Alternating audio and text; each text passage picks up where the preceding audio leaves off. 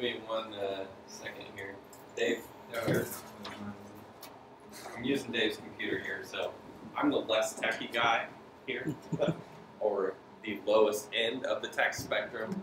My name, like I said earlier, is Matt Duncan. I'm one of the co-founders of Brackets for Good. I'm just kind of curious of everyone in the room, how many of you, before the emails for today's meetup, had ever heard of Brackets for Good? Wow, I'm actually surprised at that. That's great. Well, I'm here to tell you a little bit. I'm kind of the hype man, so to speak. So, that's right. That's right. I'm missing the big plaque. But this is a little bit. I'm just going to give you a little background about Brackets for Good and how we ended up here today. So, Brackets for Good, just like this statement says, we are turning philanthropy into a team sport. What we do is host a competitive online fundraising tournament for other nonprofits to out-fundraise their opponents. So it's 1 point equals $1. If you can picture the men's and women's college basketball tournament, you have 64 organizations competing to beat their competition in a week-long round. After they advance, the points reset, and the whole competition starts over again. So it's an interesting way to bring new audiences to causes in our community that are out there trying to do good work.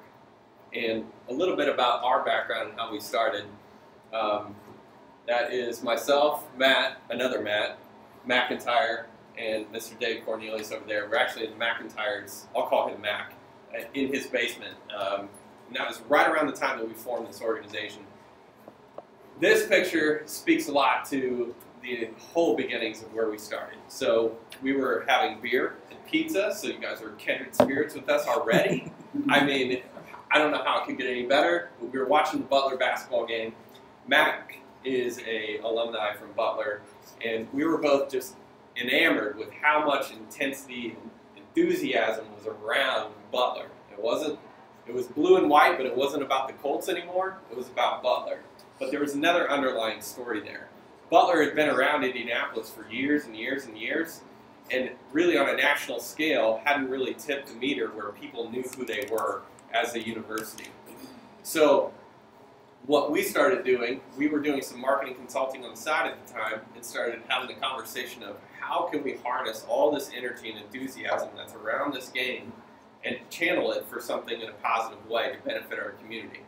So we started coming up with this idea of a pick'em tournament, much like you'd see in any office pool, where you fill out your bracket, you put some money in, and we were going to give the money back to a charity in our community.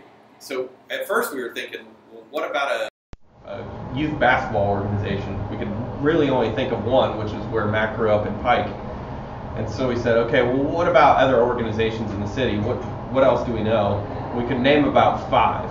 So at that time, we were kind of coming into our own, having some disposable income. Our values started to line up with where we wanted to support organizations that were doing good things in our community.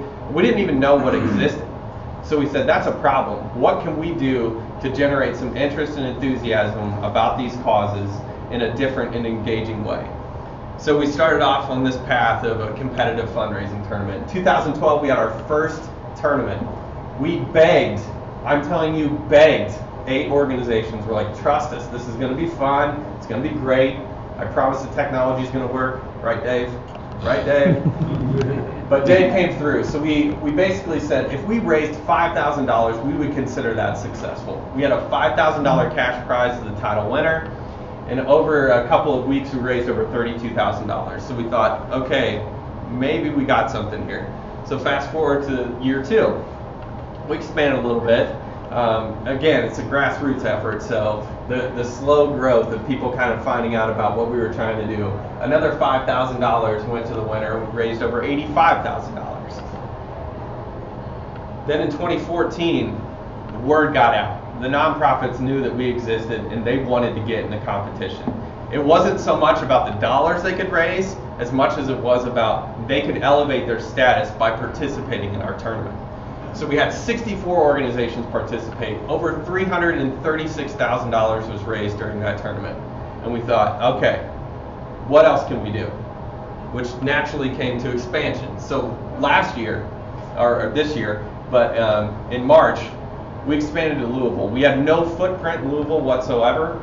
It took us 3 years in Indianapolis to get over 120 organizations to register with us. We got 85 to register with us in under 2 months when we expanded to Louisville. So there's a very big interest in what we're doing from the nonprofit community. They see a ton of value in competing, which sometimes that can seem kind of weird because nonprofits, they're out there trying to win and help the community. But what we found is that the competition breeds this teamwork. So board members, staff, volunteers, people that care about these causes start to get around this tournament and really get behind their cause to help them win. So where are we at this year? We put our first full-time employee, which is Mac, behind Brackets for Good. So again, there's only one of us working at it full-time. And here's where we are. So Indianapolis, Louisville, St. Louis, Ann Arbor, and the Twin Cities. And we're going to pull this all off come March. And we're thrilled to do it. It is the most fun and excitement, and none of this would be possible without Adam and Dave over there in the corner, which they're going to get up and give a little bit more show that's the software and the technology. But we can go out and sell this all day long. It's pretty easy to do, but the wizardry really happens with the software. And I hope that you guys get a taste for what that looks like, because what we like to do is learn about the strategies that organizations use to win and figure out how to automate it. Because what we have in our tournament is small organizations and big guys. We've got Gleaner's Food Bank going up against Pause and Think, an organization who has under $100,000 budget versus someone who has a $42 million organization.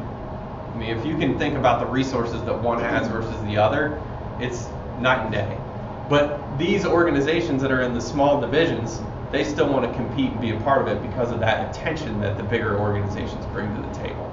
So there's a ton of benefits for participating. Some of the statistics from last year's tournament, this is the Indy and Louisville breakdown. There's a couple of stats that are pretty interesting, and one of the stats that's remained true since the very beginning of Brackets for Good is this first time donor stat. So we keep track of how many donations are coming through that are first time, and it's 61%. That's pretty substantial. I don't know if you've ever heard of those 24-hour giving days, but it's kind of a consolidation of giving versus what we're doing, which is bringing new audiences to the table.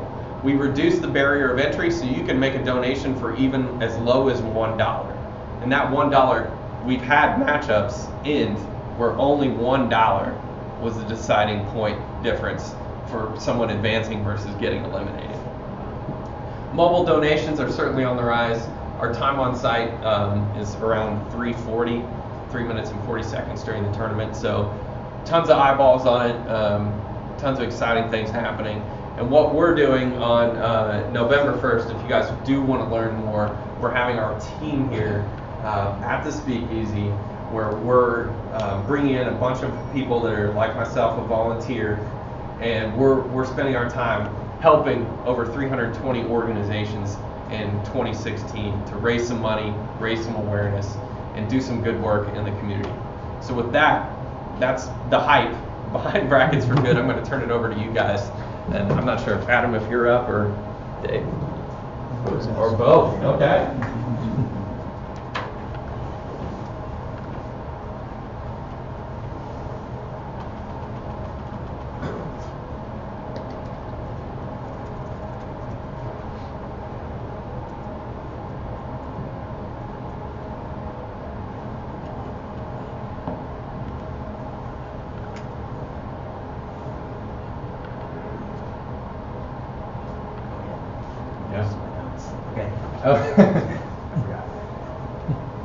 So hi everyone. Once again, I'm Adam. This is Dave. We are kind of Brackets for Good development. This first part is going to be kind of a high-level overview. It's not going to be too technical. We're not going to get into any code. But later on, Dave is going to be talking about. He's going to walk us through how to build an interface with React, and that's going to be the more technical side. So we definitely want to mention where we've come from, because a lot of the reason we're talking about Brackets for Good here is because you guys are all either you have experience in Rails or you're learning it or something else in Ruby. And what we'd like to communicate here is that something like Brackets for Good, where it's a charitable give back of code and a great way to connect with other developers, learn in your spare time with experienced developers, and actually make an impact in the community as well. So, but some of the background on us is we both worked at Moby. So, yeah, I think I heard Moby a couple of times, and many of you have probably been through there, maybe. But Brackets for Good kind of wants to be the Moby of the nonprofit space, where we suck up all the Ruby developers, like anyone who has to work in Ruby. So, but then also highlighting other team experience we had. Worked at Apartment Therapy on a team that was exclusively Ruby, dealing with a big volume of visitors, and then Adam and I work on Challenge as well, so that's my full-time thing now. So we have kind of a wide range of experience, and each year we're applying our experience in very different ways in Brackets for Good. So if you guys are interested in applying anything you're picking up, or maybe just leaning on some of the experience we have, there's tons of stuff we can do together, and we have a good time, as we'll get into more of that later. So just to give a little background on our tech stack. We'll list Stripe first, just because it's not really part of a tech stack typically, but a big part about what we do is we process donations. We process payments, so we are integrated with Stripe. And that is a huge part of what we do, and it's very critical that the donation process goes through smoothly. So that's a great one for if you're interested in building anything that takes money. We know about it. We've accepted over $1 million in payments through the site, running on a single VPS with Rails app. So it's exactly what you guys are working on, and it's spare time, scrap together stuff, like get it done. A lot of fun. Foundation on the front end, Rails of course, as I've probably said several times. And then the last one on the right there is React, which we'll talk more about later. That's something that's kind of just starting to blend into Brackets for Good. So as Matt was saying, this Brackets for Good was kind of started with pizza and beer, and actually Ruby Meetup is a lot like how Brackets for Good works. I've always joked that, you know, I love to hang out and drink, and if I can do that and make money for charity, then I have a duty to do that, right? Not only do I have a duty, the city needs me to do this. So it's really cool that Brackets for Good kind of works with a lot of sponsors. There's some opportunities that come up that can be really fun.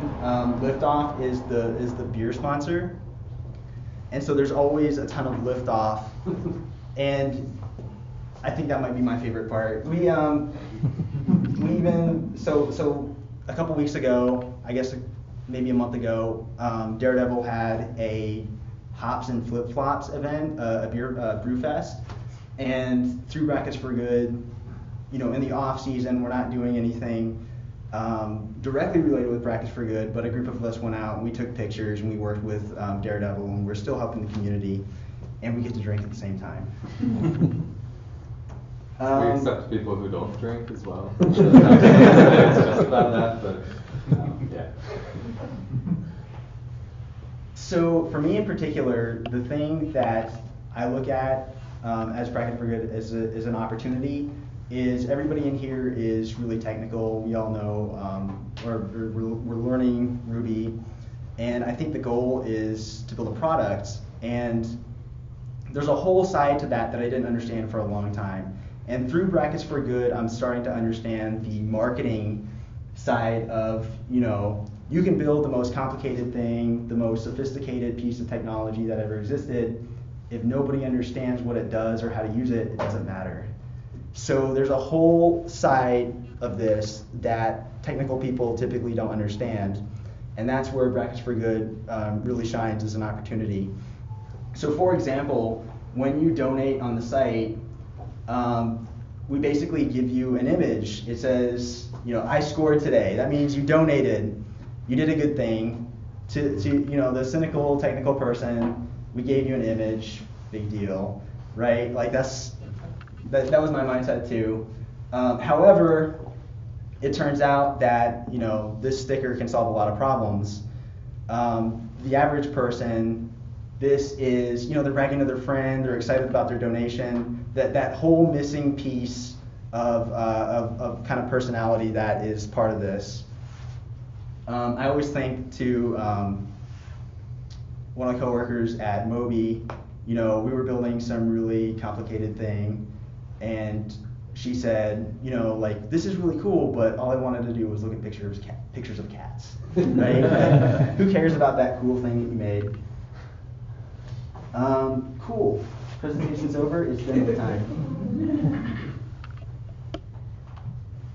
How old is that baby now?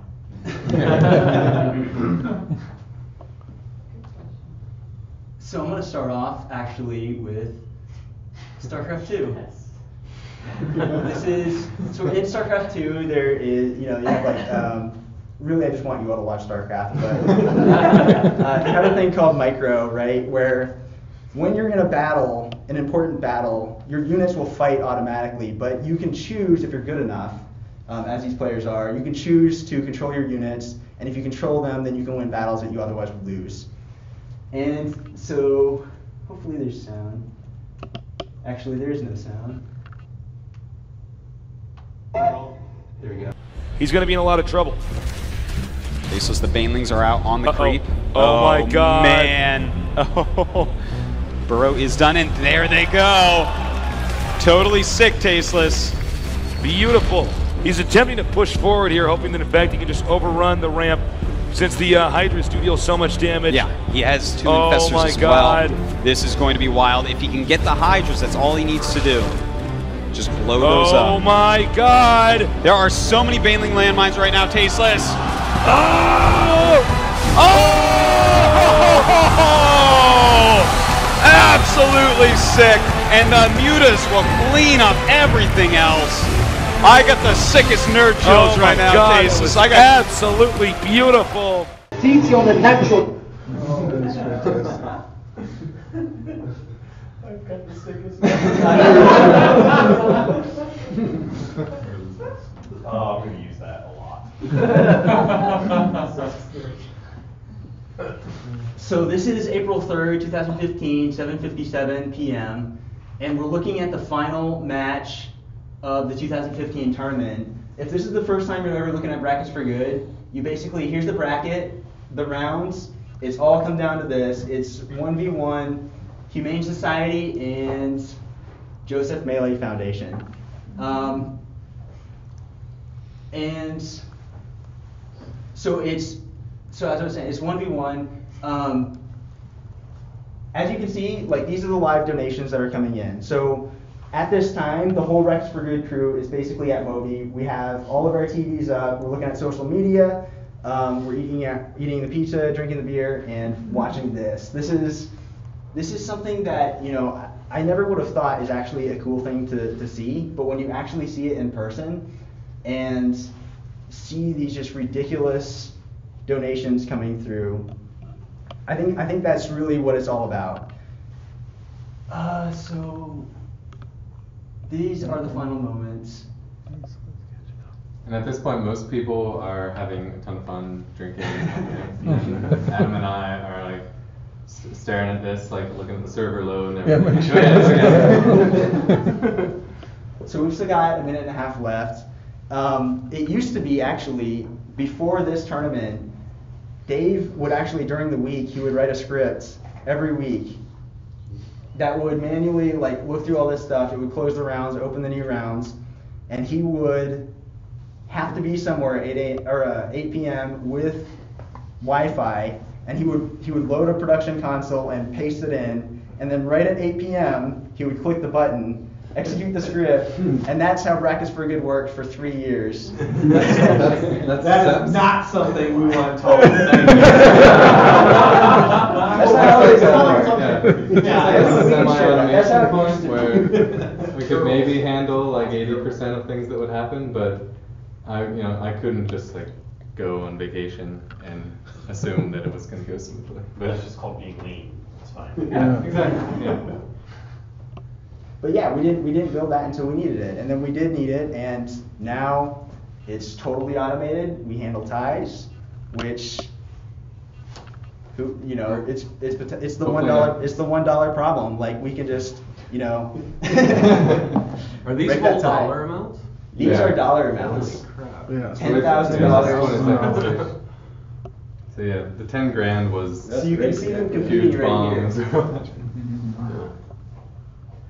I should have been commentating this. Let's go back. I don't know if this was mentioned, but if I remember correctly, you can essentially set it to donate to actually make the donation at a certain time or at like. I'm gonna show that right after. Okay, yeah. So yeah, check this out. 27,000. They're neck and neck. They're both 28K. They both got $1,000. And this is the final minute. Nerd chills. So Joseph Melee just got $3,100. They're in the lead. They're feeling really good. They think they got this. And then Humane just comes through. This is the last 20 seconds of the whole thing for $10,000. There's the 10K donation. So 10 seconds left.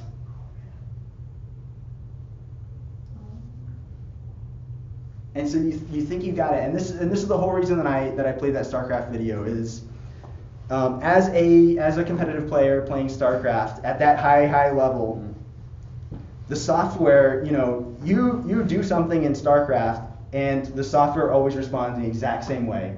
It's predictable, you know exactly how it's going to work, and it has to work like that because you're competing, and if it doesn't, you're going to be frustrated. One of the things that we have to deal with at Brax for Good that you might not think about is that this is a game. People are strategizing, and a lot of the times the strategy is at the very last seconds of the whole thing. You need that big donation to come through because that's how you're going to win. And so not a lot, but a big part of what we do is all about that interaction. We've had people in the past that will be like, they'll say, I had the winning donation queued up and I pushed the button with 10 seconds left and it told me I had to make an account or something. And then we're constantly iterating on this to make this as good as possible. Okay, so the last thing that I'll show is what Miles was talking about, which is the buzzer beater. During the normal tournament, you have an option when you make a donation.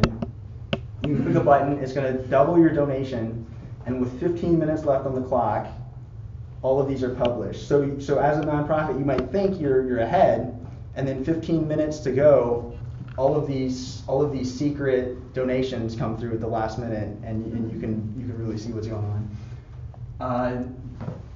This is not something that I could show with the replay feature, just because it would basically like crash my computer. So we'll just go with the YouTube. Nice. So on the left is Indiana, on the right is And these are all people doubling their donation? Mm-hmm. Wow. So was the actual funds transferred beforehand and you're just showing them through the screen now, or are you actually Yes. processing them live at 15 minutes? Yeah, the funds were taken ahead of time. I mean, part of the reason we did this feature, at least from the technical standpoint, is take the money up front, so when we're really pressed with the load and everything, we're not relying on all those donations coming through. So yeah, we're really just like time stamping them ahead of time and then pushing them out. Do you mention where you deploy? Like what service you use for actually hosting the Rails app? We use Linode right now. Yeah. Cool. So that's actually that's all we got. If there's any questions, we would love to answer those. If anybody's interested in seeing more about BFG, we're gonna hang out. We'll show you the back end. We'll show you whatever. Yeah, and I guess so. I have React presentation as well. Figured maybe we should take a break for a few. Yeah, that's a good idea. Yeah. Take a 5 minutes. If that's enough time for everybody. 5 minutes until we 8 o'clock. Sure. We can come back and hear about React and how it fits in with BFG. Sound good? Well, anybody have any questions before we do the breakdown, actually? How much of Challenge is in this? Because that's kind of similar. It's still brackets and things, right? A lot of it is just kind of the like understanding the domain. So like you work for anything, you got to figure out what the heck the business is doing before you start building. So that was a lot of this. Like we're used to brackets. We know that you need to start with like a power of 2 number, otherwise you're gonna have issues. We run thousands and thousands of brackets, and so brackets wasn't something we were gonna trip up on. But everything is contained in BFJ and separate from challenge, but it's really all about the domain knowledge. Okay. Yeah. Sorry, I cut into break time on that. Oh no. That's good. Yeah. Did you start with Stripe? Have you always used Stripe since? No, that's a good question because we started with PayPal, and some of you may have heard PayPal horror stories, and we're one of them. It could have been a lot worse, but we had, how much was tied up in the bank? Like over like hundreds of thousands, right? The entire amount that we raised in the first year was tied up on the account, and it took some time to get it freed up from. It took us to reach out to the head of compliance with PayPal. Through LinkedIn, yeah. So yeah, they froze the account and thought we were money laundering or something. Yeah. We're good.